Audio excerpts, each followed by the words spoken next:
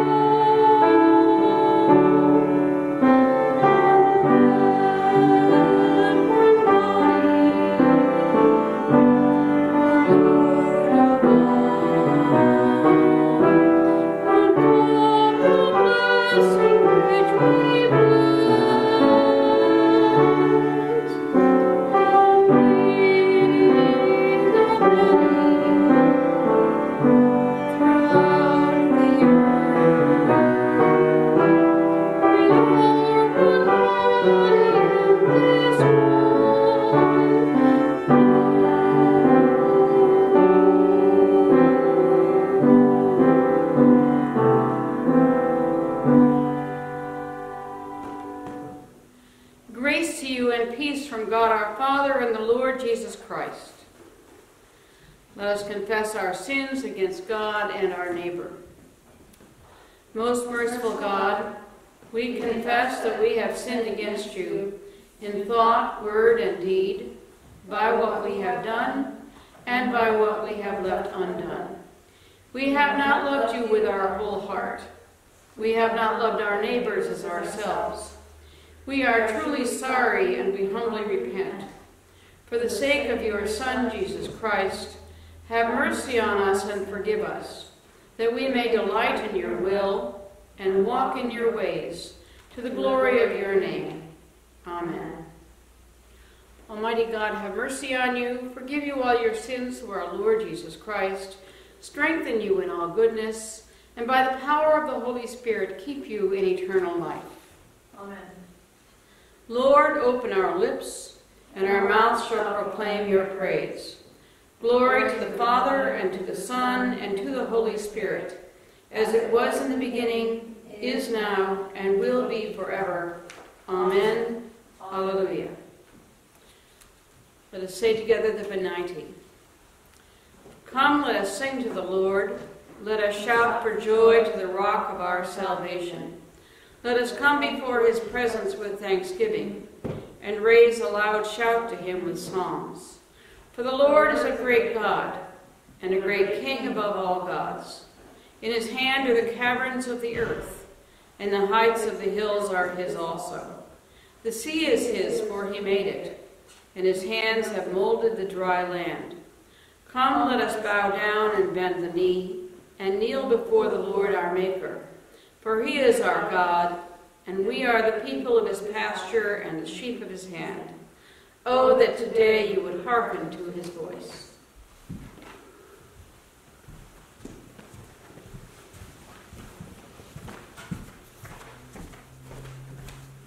The psalm for today is Psalm 119, verses 105 through 112. Let's read it responsibly by whole verse. Your word is a lantern to my feet and a light upon my path. I have sworn and am determined to keep your righteous judgments. I am deeply troubled. Preserve my life, O Lord, according to your word. Accept, O Lord, the willing tribute of my lips, and teach me your judgments.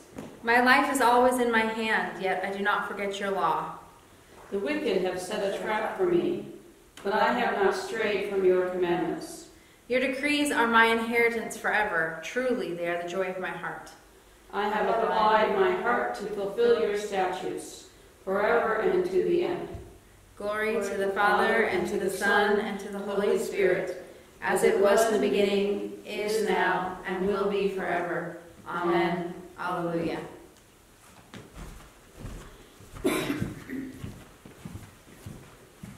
The first reading is from the book of Genesis. These are the descendants of Isaac, Abraham's son.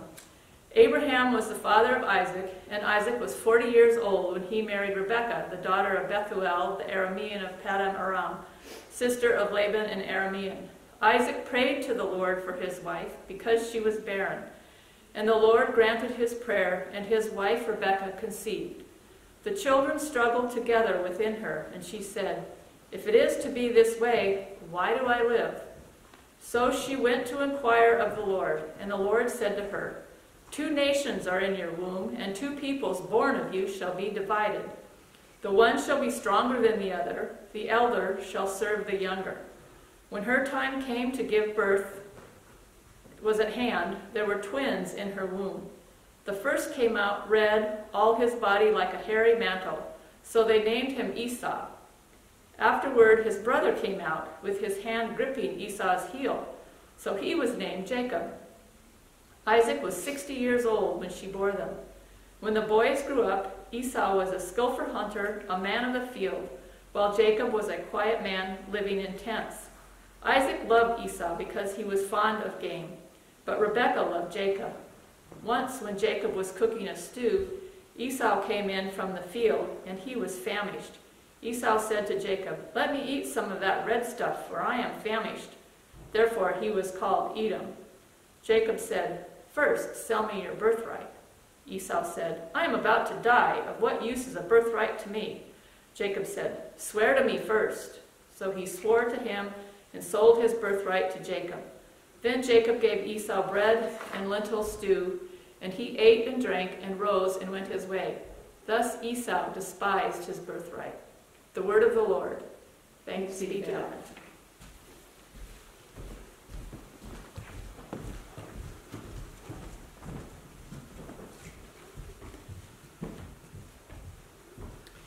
A reading from Matthew. Jesus went out and sat beside the sea. Such great crowds gathered around him that he got into a boat and sat there while the whole crowd stood on the beach. And he told them many things in parables, saying, "Listen, a sower went out to sow. And as he sowed, some seeds fell on the path, and the birds came and ate them up. Other seeds fell on rocky ground where they did not have much soil, and they sprang up quickly, since they had no depth of soil. But when the sun rose, they were scorched, and since they had no root, they withered away. Other seeds fell among thorns, and the thorns grew up and choked them. Other seeds fell on good soil and brought forth grain, some 100-fold, some 60, some 30. Let anyone with ears listen. Hear then the parable of the sower. When anyone hears the word of the kingdom and does not understand it, the evil one comes and snatches away what is sown in the heart. This is what was sown on the path. As for what was sown on rocky ground, this is the one who hears the word and immediately receives it with joy. Yet such a person has no root, but endures only for a while. And when trouble or persecution arises on account of the word, that person immediately falls away. As for what was sown among thorns, this is the one who hears the word, but the cares of the world and the lure of wealth choke the word, and it yields nothing. But as for what was sown on good soil, this is the one who hears the word and understands it, who indeed bears fruit and yields, in one case 100-fold, in another 60, and in another 30. The word of the Lord. Thanks be to God. Well, I really like this season of ordinary time because it gives me an opportunity to renew my series, which I call Fractured Parables. As a lot of you know, I grew up in farm country in upstate New York. Farmers would have questions about this sower's methodology. They wouldn't take good seed and throw it just anywhere. No, before they seed the corn or the wheat in the spring, they prepare the field. Springtime in New York means the smell of manure spread over fields to enrich the earth. A fragrant offering, if you will. Only after the soil has been fertilized is the seed spread. It makes for good, healthy, abundant harvests. But this story isn't really about farming.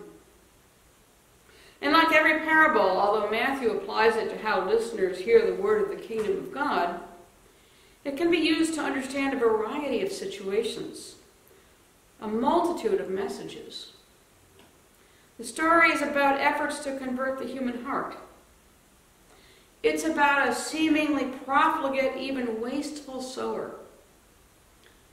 About seed that is randomly tossed in either nurturing or poor situations. No bloom where you are planted posters here. And it's about the soil, or how ready individuals or groups are to hear, receive, and act on a message. Although we Christians are quick to assume that Jesus is the protagonist, the sower, that's not necessarily so. When I was newly ordained, I was sent out on a hospital call to a very old gentleman. I kind of dreaded it as it seemed like a dull assignment, and it was very clear that the rector didn't want to go. But it turned out this was an interesting guy. He was a sower. In his youth, he was employed by an electrical company. And he was sent out to the counties around Rochester to convince landowners to electrify their farms. It's hard to imagine that just 1.5 or 2 lifetimes ago, most farming was done by hard manual labor without the assistance of electrical machines. But that's the case. This man, I'll call him Joe, went out to talk to farmers about this newfangled thing called electricity. and how it could make life in their homes and work on their farms easier. Some of the seed that he sowed fell on the paths. People wouldn't even talk to him. The flyers he left on their doors ended up as kindling in the wood stove. Some of his potential clients were rocky ground. They listened to him, but they didn't get it. Or it seemed fantastical or too expensive. Farmers are notoriously fiscally conservative.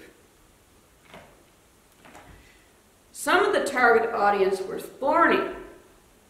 First of all, they believed that God intended working the earth to be hard.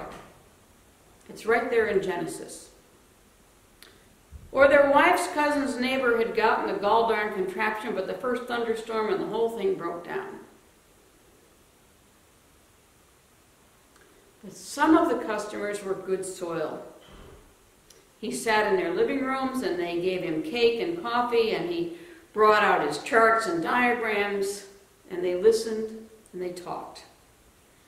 And ultimately, the houses were electrified and the wives, this was the 1930s and 40s, the wives had electric stoves instead of having to haul wood for the kitchen, and electric washing machines rather than having to scrub clothes in a galvanized metal basin.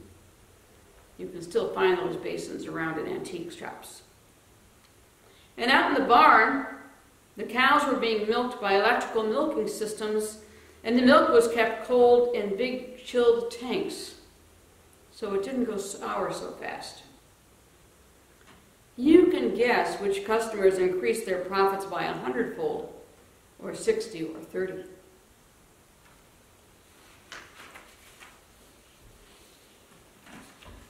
The sower doesn't have to be a person. It can be a movement, a collection of voices urging us to recognize situations of society that devastate human lives and divide us. The current movement for racial justice is a sower in our world.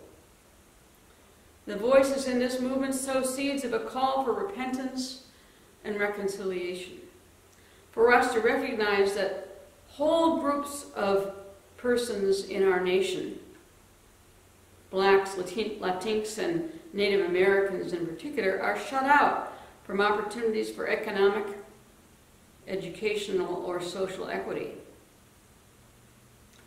Some of the seed that is thrown out falls on the paths. Those listeners aren't even noticing what is going on. Some falls on rocky ground.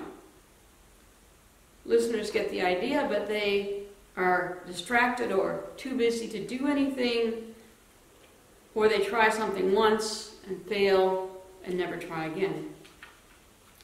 Some of the listeners dwell in the thorns.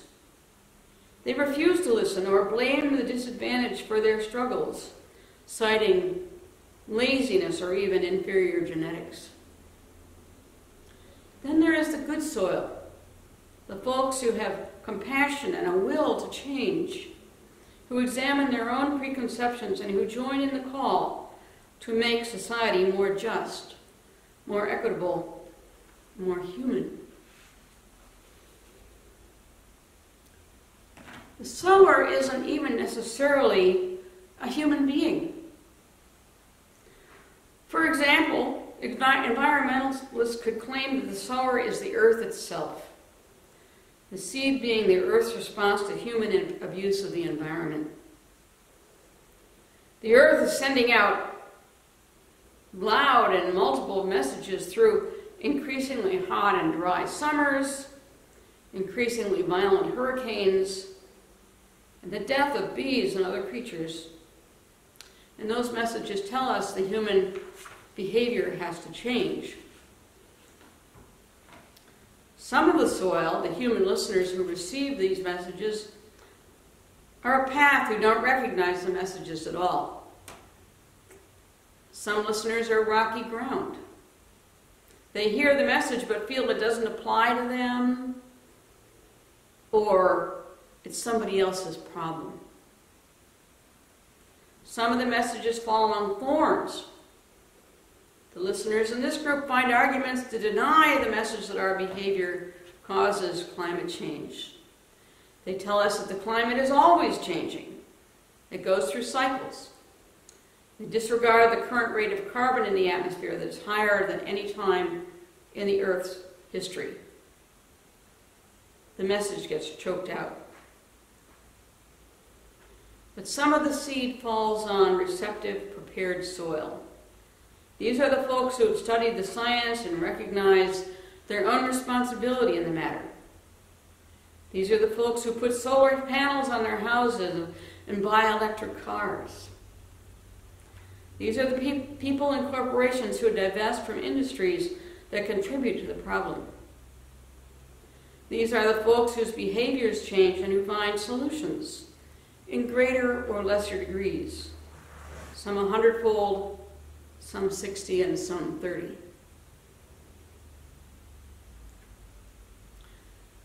I think we all have sowers in our lives, people or movements or things or even God, casting seeds on us, offering us options to become better people, holier, lovelier, kinder, or not. We are all sowers, too, choosing what kind of seed to cast, good or bad, and finding that our seed sometimes flies away ungerminated, and other times takes root and grows 100-fold. What Jesus offers us in this story, in this parable, is not a story with one simple explanation, as Matthew assumes in his interpretation after the parable itself, but a way to understand who we are, what forces act in our lives, what we might become. The possibilities are infinite, as broad and encompassing as God is in our lives and in our world. The story calls us to consider what seed we cast out, what seed we are, what kind of earth we are to receive the seed sent our way. Hear what the Spirit is saying to the church. Amen.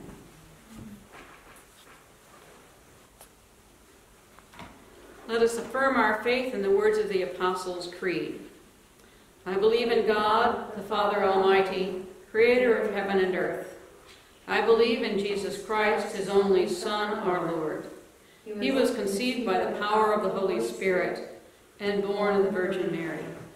He suffered under Pontius Pilate, was crucified, died, and was buried. He descended to the dead. On the third day he rose again. He ascended into heaven and is seated at the right hand of the Father. He will come again to judge the living and the dead.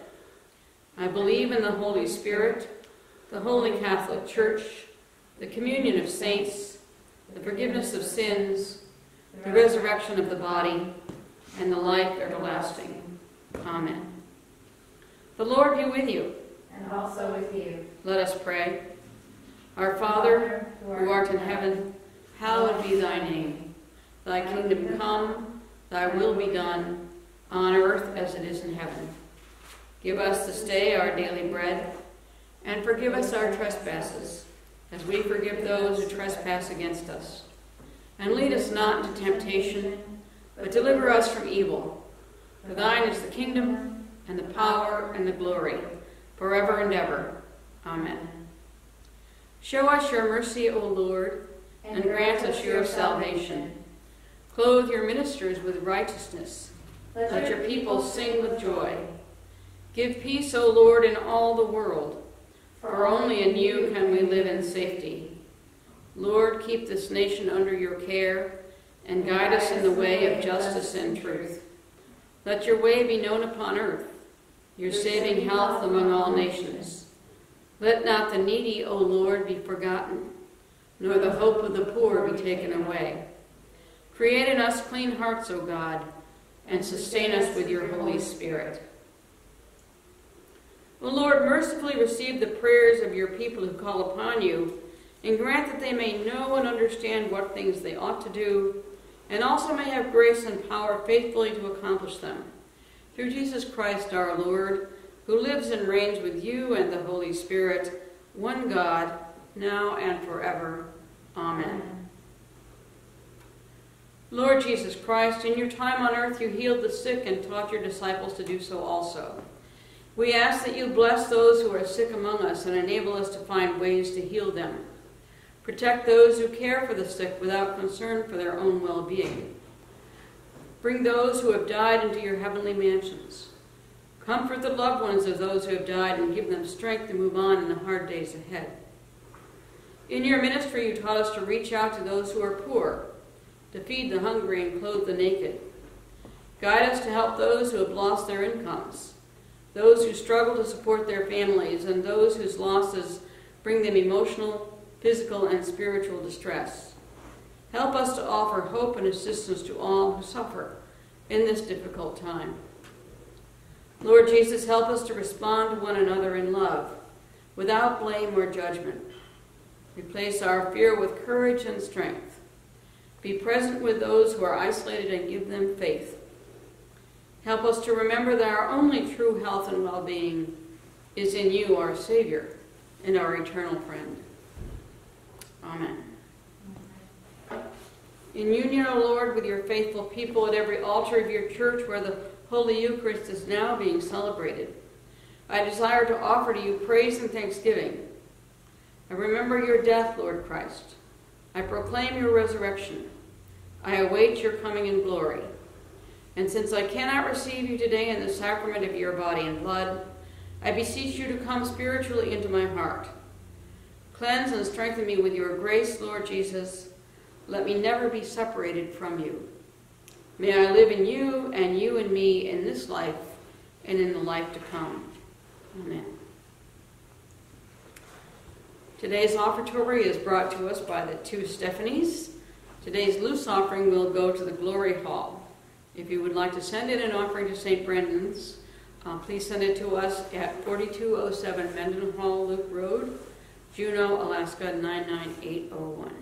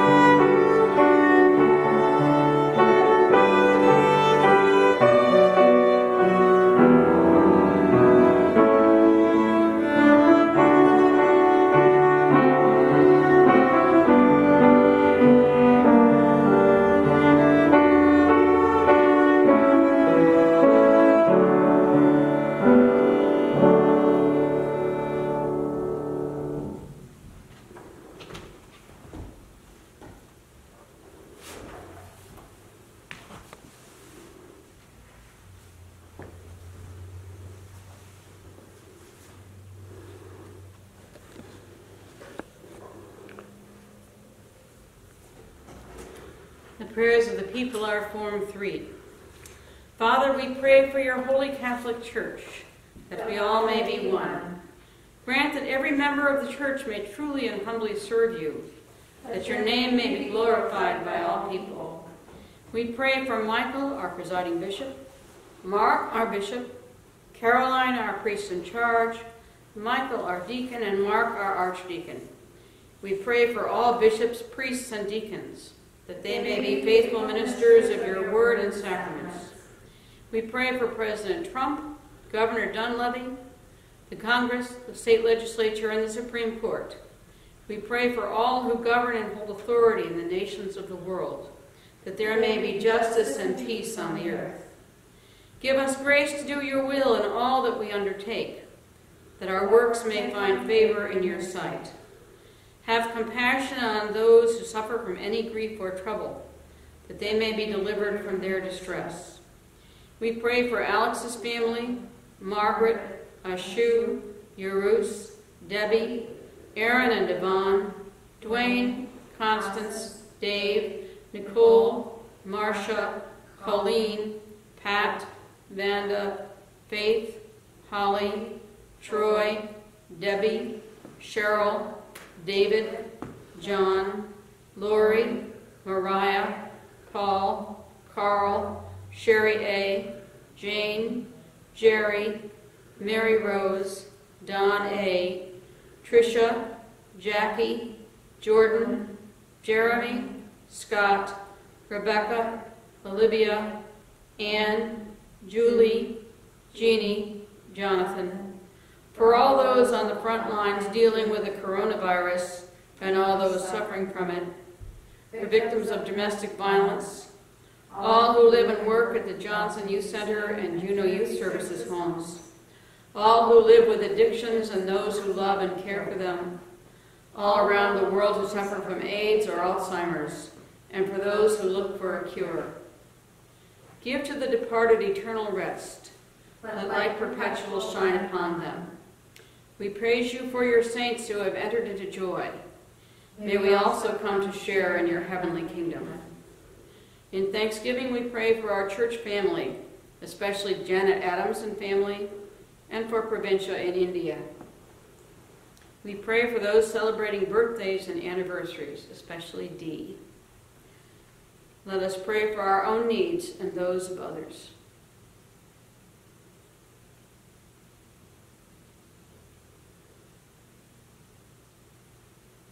Almighty God, to whom our needs are known before we ask, help us to ask only what accords with your will, and those things which we dare not or in our blindness cannot ask, grant us for the sake of your Son, Jesus Christ, our Lord. Amen. And let us say together the general thanksgiving. Almighty God, Father of all mercies, we, your unworthy servants, give you humble thanks for all your goodness and loving kindness to us and to all whom you have made. We bless you for our creation, preservation, and all the blessings of this life, but above all for your immeasurable love in the redemption of the world by our Lord Jesus Christ, for the means of grace and for the hope of glory. And we pray, give us such an awareness of your mercies, that with truly thankful hearts we may show forth your praise, not only with our lips, but in our lives, by giving ourselves to your service, and by walking before you in holiness and righteousness all our days. Through Jesus Christ our Lord, to whom with you and the Holy Spirit be honor and glory throughout all ages. Amen. Our closing hymn is the Prayer of St. Francis.